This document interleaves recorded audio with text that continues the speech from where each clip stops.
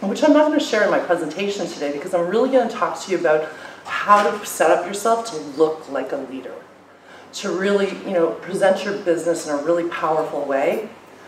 But at the end of the day, what I do teach, and of course I could spend 3 days teaching you guys everything there is to know about LinkedIn, but what I do teach is how to use it to build relationships and move the conversations offline. Because it's offline that business happens. So I love everything that you guys are talking about. I just spoke in Amsterdam yesterday, and I said, old school methods, what we now call old school, they still work.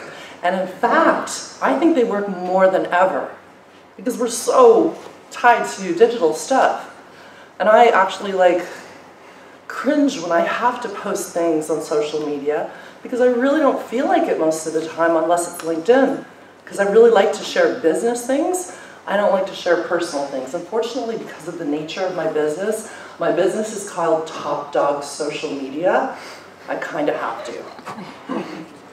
When I started my business, my plan was to do all social media for businesses. That quickly changed where I realized the vast majority of the results that I was getting for clients were coming from LinkedIn. So why not really specialize in LinkedIn? And so I do 2 primary things now. I help business owners, individuals, and sales teams leverage LinkedIn and social selling. And many years ago, I've been teaching social selling for many years, and people didn't really know what that meant. Here's my definition of social selling. It's relationship building. That's all it is. It's lead generation through relationship building. So your LinkedIn profile is often your very first online impression. How many ladies in the room are single?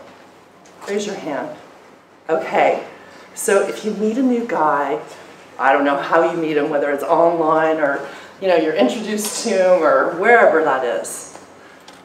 Do you Google his name after you meet him?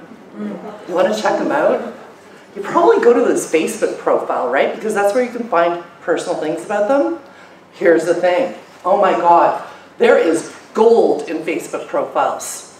It tells you everything about who somebody is. And ladies, go through 2 years of stuff. You'll know exactly who that man is, and more often than not, run, don't walk. But if they're interested in learning more about you from a business perspective, they're going to click on your LinkedIn profile. You know what that means? It means your LinkedIn profile is often your very first online impression. What kind of impression are you currently making? And I'm sure you're all saying, not very good. I've got some work to do. That's why I'm here today. So let me give you some strategies. But before I do, I want to talk to you about why this is so important. Why it's so important that you don't just listen to what I say today and not do anything with it. Because your LinkedIn profile can attract leads and clients to you organically. Now, please don't rely on that. I really believe that results in business comes from your proactive use of tools, but sometimes it happens. It enhances your professional reputation. It builds your credibility and your authority. It establishes trust much faster, facilitates relationships, and especially relationships with decision makers. If you're trying to connect with a potential prospect, a decision maker, they're going to check out your profile before they click that accept button. And you want to stand out and you want to leave a lasting impression. That's what you want to do. If your LinkedIn profile is going to be your first professional online impression, make sure you stand out. At the end of the day, people want to connect with people. And so I see a lot of people on LinkedIn where they'll use their business logo as their profile picture because they're like, I really don't want to be online. And for those of you that don't want to be online or be social, stick with LinkedIn. You don't have to share anything personal, but you do have to share your profile picture. You have to connect with people because people connect with pictures. They don't connect with logos. See the disconnection there? And at the end of the day, no matter who you're selling to, whether you're selling to IBM or you're selling to the biggest companies in the world, you're actually connecting with a decision maker, a person. So there's 3 things that your LinkedIn profile must achieve. The first is it needs to establish your authority and your credibility, specifically on your topic, your industry, or your niche. The second is it needs to describe the problems that you solve, how you help people. And from that, it's going to create and develop engagement and trust. The only thing that somebody's interested in knowing about you, when it comes from a professional standpoint, we're talking about using LinkedIn as a business building tool, is who do you help? What problems can you solve for them? Who else have you helped? Social proof. And anybody familiar with that acronym WIIFM? Not you? Anybody know what that is? Right, that's what they're thinking. They're thinking, what's in it for me? How can you help me? So I'm going to share with you 7 steps that you can take to optimize your LinkedIn profile. And then I'm going to get a little bit more tactical. And I'm going to talk about 3 of the most important sections of your profile and what to do to write them. Because I know most people are confused. They're like, well, what do I write? So the first step is you want to get found. I said that from time to time, people can actually find you organically. Isn't it nice when a lead just kind of comes to you and finds you? The only way that that can happen is if you include keywords that they might be searching for. Okay, so for example, I might include the keywords Keynote speaker, LinkedIn expert, social selling speaker and trainer, social selling consultant. I mean, there's all kinds of different ones. What people might be looking for. The next step is to share a little bit about your story. Who are you? Why do you do what you do? What made you decide to do what you do? We all have a story there. We didn't just kind of fall into something. Well, sometimes we did. And then you want to establish your credibility right in the beginning of your profile to let people know that you are somebody who knows what you're talking about. Now, this is the thing that people forget to do. They make their profiles all about themselves. What you want to do in your profile is you want to speak to who your ideal clients are, and of course share how you can help them. You also want to include a call to action. So let's say, for example, somebody lands on your profile and they're like, very interested. I land on Stephanie's profile, I'm interested in what she does, and I think, tomorrow I'm going to reach out to her. And tomorrow comes along and life gets in the way and I get busy and I totally forget. And then next week I'm thinking, who was that girl that I wanted to reach out to on LinkedIn? And I can't remember. I can't remember it was Stephanie's profile that I landed on. So nobody's taken any action. So you want them to take an action, so tell them what to do. Do you want them to email you, phone you, go to a specific page on your website? Whatever it is you want them to do, let them know. Step 6 is to build authority. So this is specifically, your authority on your topic, what it is you speak about, teach about, consult about, whatever it is that you do. And of course, stand out. Social media is a noisy world. Facebook's probably a little bit noisier than LinkedIn, but LinkedIn's not that far behind. So we really need to stand out. And here's the thing. People say that it's really hard to stand out, and it's not. Because most people do this so poorly. It's actually really easy, especially on LinkedIn. You have 7 seconds from the time that somebody lands on your profile to wow them, to grab their attention, to make them want to learn more about you. So the first thing that you want to do when they open your profile is you want to have a cover photo. You want to have something that will capture their attention, that looks professional. You have a graphic designer make it. I don't do any graphics myself, so I'm not going to teach you any kind of ninja tricks on how to go do this. It's very inexpensive, but if you're going to be a leader, you need to act like a leader, and you need to look like a leader. And this is very, very simple to do. By the way, if anybody wants to follow me or connect with me on LinkedIn, you're more than welcome to. Please personalize your message though, because if you don't, I might not accept because I won't know that I met you or saw you guys here. So nearly 80% of people find it almost impossible to overcome a bad first impression. So 80% of the people that land on your profile, if it doesn't stand out, are going to have a hard time overcoming that anytime in the future, no matter how much you impress them. This is a quick little story about somebody who did exactly what I'm teaching you guys to do today. She literally followed the steps, and within a week, she landed a speaking engagement, speaking in front of 8,000 people. I'm a speaker, and I've actually never spoken in front of 8,000 people yet. So that's pretty cool that this opportunity just landed in her lap just by doing what I'm going to share with you guys today. So let me give you some tactical tips. These are the things that you want to write down and you want to actually implement. The first thing that you need to know is that your headline is the most important part of your profile because it's what's going to get somebody to click. So if they're doing a search or if you sent them a connection request, they're not seeing your cover photo yet. They're not seeing your profile yet. They're just seeing your photo, your name, and your headline. So you want your headline to stand out. It's going to determine whether they're going to click accept if you've sent them a connection request. It's also going to determine whether they're going to click if they're just looking for somebody that does what you do.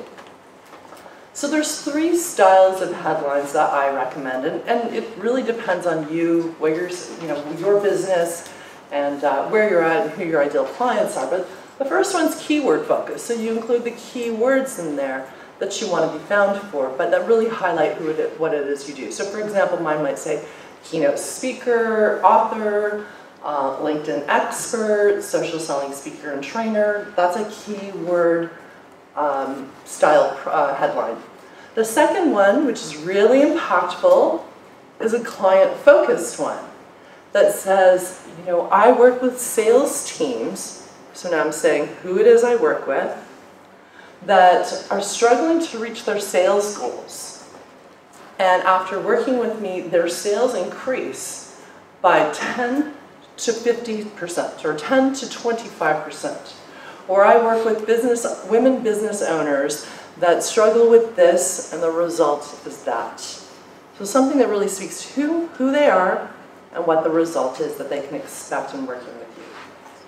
And the last one is a credibility-focused one. So, I've written some profiles for some people that are, we're top 40 under 40, or they're on the Inc. 500 list, or, they're a Fortune 500 company, or they're, a CEO of a large company. Those are going to be really credibility-focused ones. So, international best-selling author, those are like credibility-type ones. So the next section that somebody is going to come to when they land on your profile to learn more about who you are is your summary section. And I'm going to give you several tips on how to actually create a really effective summary section. But a few things that you need to know. And this is counterintuitive to what you might have believed up until now. Your LinkedIn profile is not your resume or CV.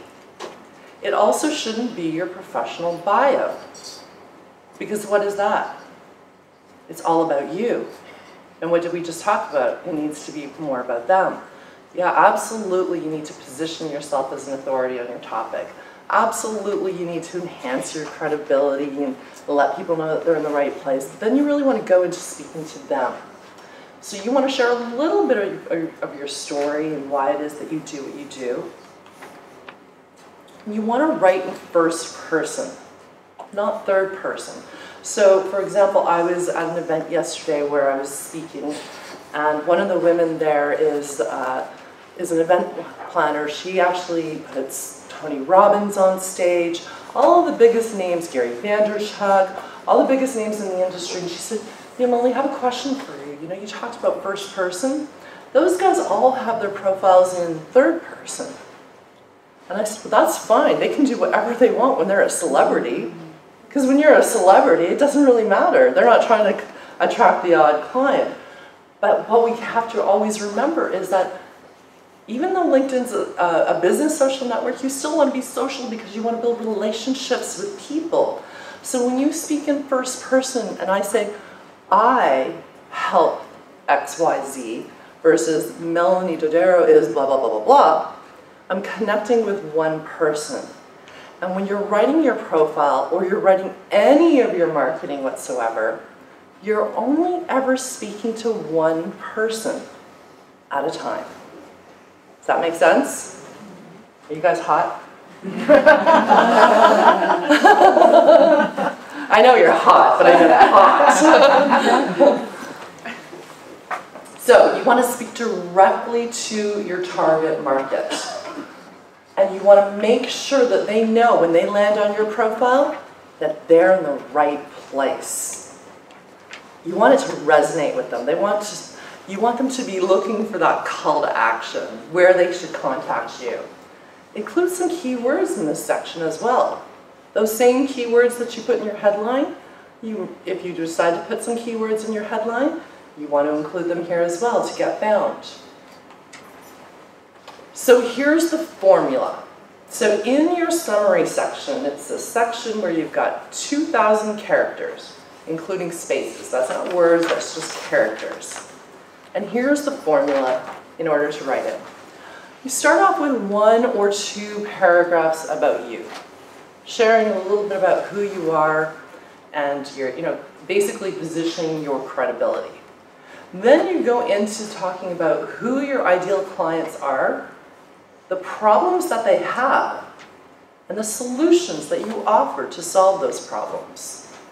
And then you include your call to action. So let's look at that a little bit closer. That's not very visible. So let me show you each component of this. I'm going to break it down to what a credibility section looks like. Now this is mine. It's much longer than I recommend for other, most people. But I'm listing, okay, I've been listed as top 50 social sales influencers, top 50 social selling influencers, top 100 marketing influencers, blah, blah, blah, blah, blah. But then I go into saying, but the only recognition that matters to me is improving my clients' lives and their bottom line. It brings me tremendous satisfaction to guide companies through a digital transformation and prepare them to compete and excel in the new digital selling landscape.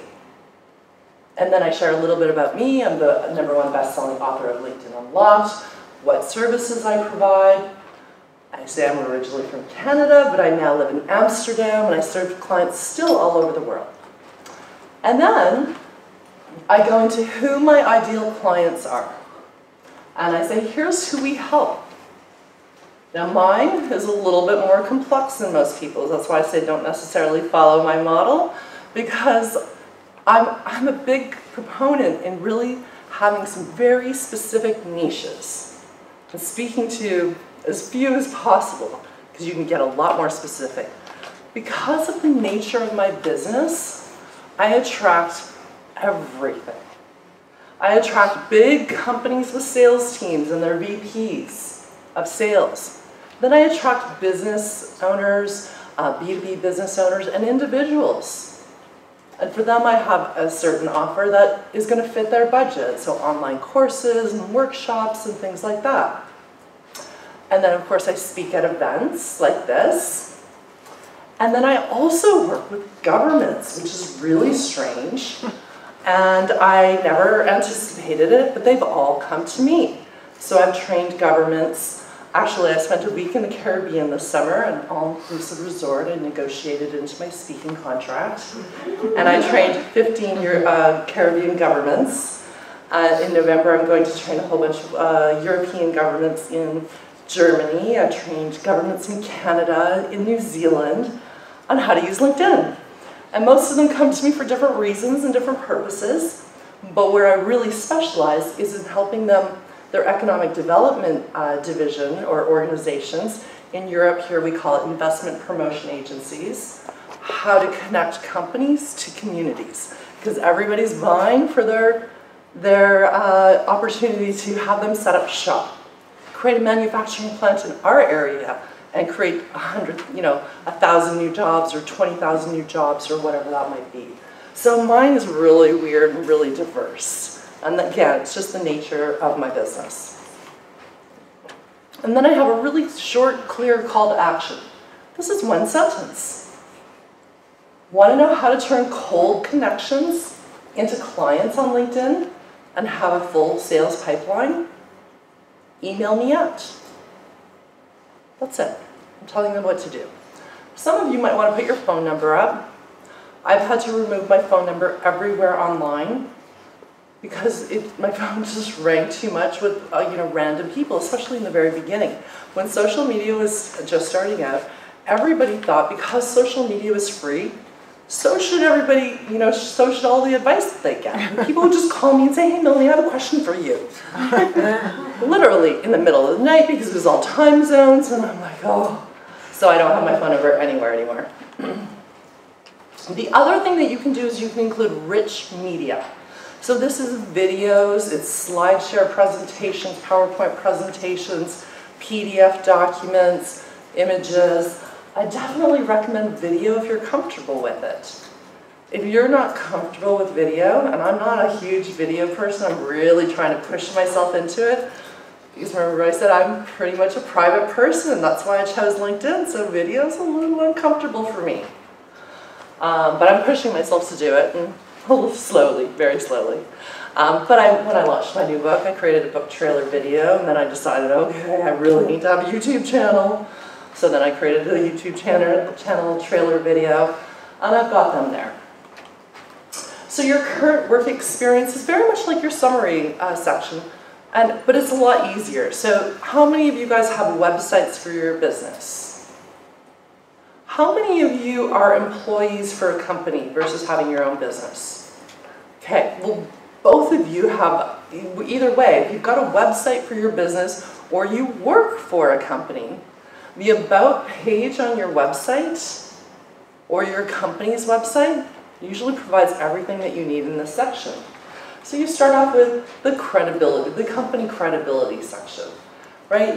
We've been helping, whatever it is, anybody who's been in business for a long time or has a tremendous amount of experience or has had a company established, even years of experience is credibility. I was working with a company that had been in business for 100 years, and it just came up in conversation that they told me this, and I'm like, why isn't this on your website? Why isn't this everywhere? Do you know how huge that is? I don't know if you guys know this, but in the year 1900, the top 100 businesses that existed in the world, by the time the year 2000 rolled around, only 16 of them were left. So that's a huge accomplishment. So just anything about your company to really position the credibility. Then you can just simply list the products and services that you offer. So if you're a website company, a website design company, you can say we do this and we do this, or if you're a marketing company, we do this and this and this and this, or whatever type of company it is. If you're a coaching company, these are the kind of things that we help people with and so forth. And then again, a clear call to action. So that might be the exact same call to action that you used in your summary section, or it might be just a little tiny bit different. But the call to action is going to be the same. You want them to either phone you or email you or go to a specific page on your website. The other thing that you want to do is you want to increase your social proof. So ask for recommendations and strike when the iron is hot. Every opportunity you have to ask for recommendations, do it. And then look at your website and look at all the past clients that you've had and turn those testimonials that you've been given into LinkedIn recommendations. You do that simply by contacting that person who sent you that testimonial in the first place and said, hey, you know what? I just updated my LinkedIn profile.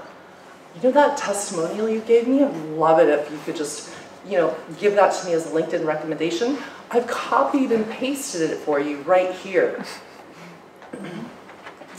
And again, anytime somebody compliments you or sends you an email or any kind of situation, strike when the iron's hot. One of the things I did today, which I never do, and I'm terrible at this, is I come to events like this and people will come up to me afterwards and say, hey Melonie, that was a really nice presentation, thank you so much, you helped me. Well, today I brought a little lapel mic and my iPhone, and anybody who wants to give me a testimonial about this presentation afterwards, please come by because I need to collect them. I've been really good at collecting LinkedIn recommendations, terrible at collecting video testimonials. So I'm going to strike while the iron's hot, if you don't mind, anybody that's up for it. And then turn your testimonials and your LinkedIn recommendations into case studies. So this is one of my students who I basically took her through and helped her create an entire LinkedIn lead generation campaign. She left corporate America, she's from the US, she started her brand new consulting business, which was customer experience consulting, helping clients increase their retention and improve their customer service. And from the time she came to me, which is when she started her business, in just 7 months, she had a sales pipeline doing just what I told her to do. And she was a phenomenal student. She did everything I told her to do. And she grew that to $1.45 million. Once your profile is complete, be proactive. What I'm teaching you today isn't going to have clients lining up for you. This is the foundation. This is where you start, because you don't start reaching out and trying to connect with people until you look really good. Then start being proactive, start generating connections with the right people, start establishing conversations, building rapport, moving that conversation offline naturally and organically. And always remember the WIIFM, that's all that they're thinking about. So show them that you're the solution.